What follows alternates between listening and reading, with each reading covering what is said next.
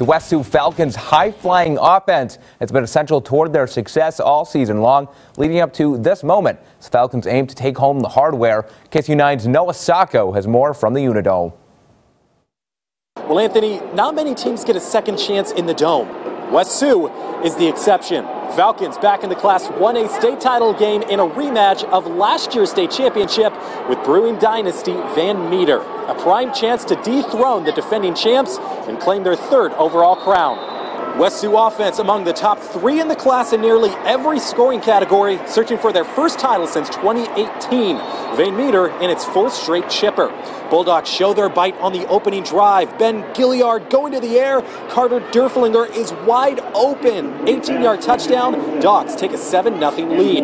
Nothing much doing for the Falcons. Van Meter back to work early in the second quarter. Jillian keeps it himself.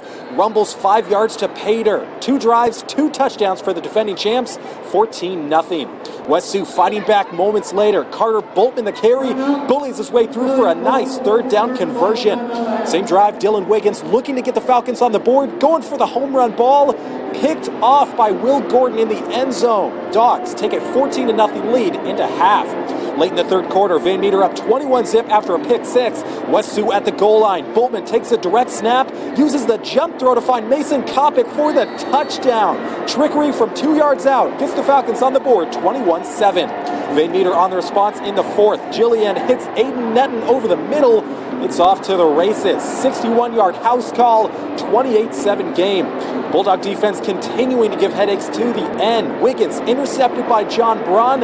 He takes it all the way back. Wiggins picked off 4 times in this one as West Sioux falls 35-7 to end their season as state runners-up for the 2nd year in a row, but plenty to be proud of for the Falcons to get to this point.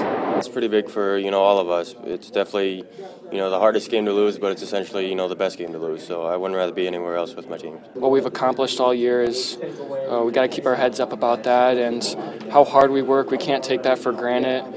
And, I know that the season didn't end how we kind of wanted to, but it was still a good year. We talk about family all the time and playing for each other and those sort of things. And, I lost my mom partway through the season.